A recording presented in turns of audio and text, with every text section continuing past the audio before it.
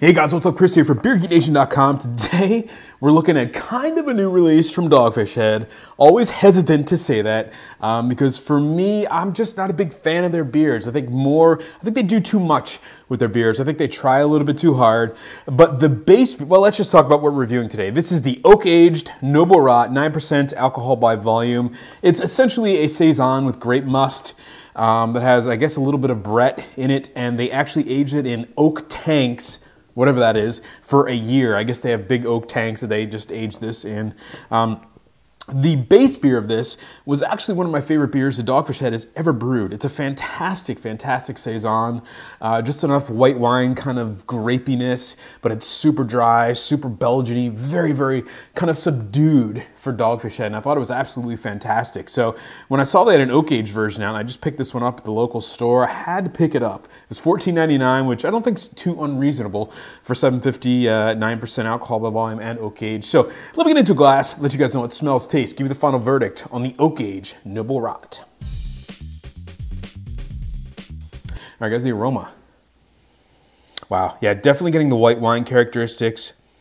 A little bit of funkiness, a little bit of tartness, a little bit of a vanilla characteristic, some oakiness, some very fresh oakiness in there. Yeah, but it smells like a really nice saison. All right, guys, the taste. Cheers.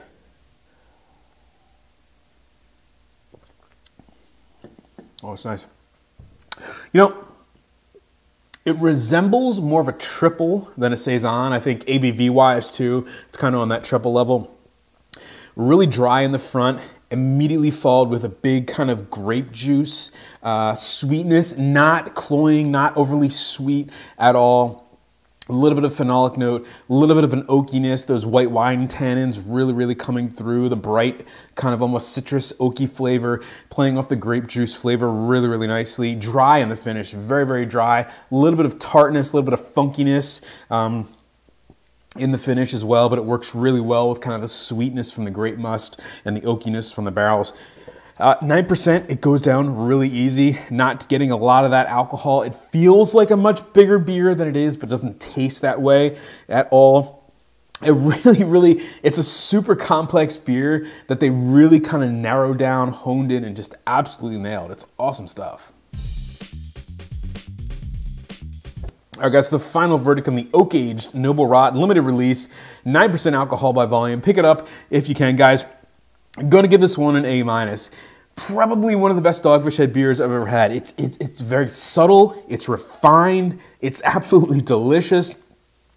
Which is hard to find lately in Dogfish Head beers. I think they just go so crazy with some of their flavors and over the top with their ABVs, and they just nail this one. It's dry, it's tart, it's a little bit funky. You get the wine characteristics, you get the barrel characteristics, you get the saison characteristics.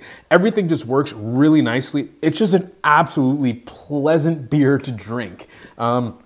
And that sounds weird saying that, you know, a pleasant beer, but it's just really, really good. And the more I drink it, the more I kind of get out of it. And it's really great. And I love the base beer, and the oak aging really took it to the next level. So getting an A- for me, folks, life's too short.